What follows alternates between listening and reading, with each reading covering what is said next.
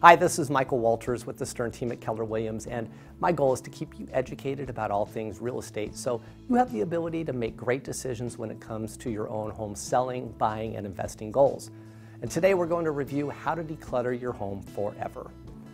The biggest rage right now is Marie Kondo, a Japanese lifestyle celebrity who has had the miraculous ability to help people declutter their homes for good. What's her trick? Well, only keep the things that spark joy or make you feel happy. So here are some top tips that you can use to declutter your home for good.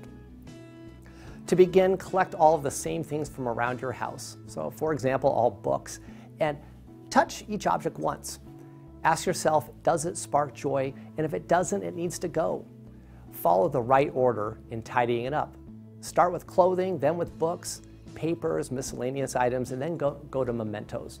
By the time you get to mementos, you'll know the method. Don't keep things because you think it might come in handy. The likelihood that it comes in handy is low, and you can buy a newer version of that does spark a joy in the off chance that you need it.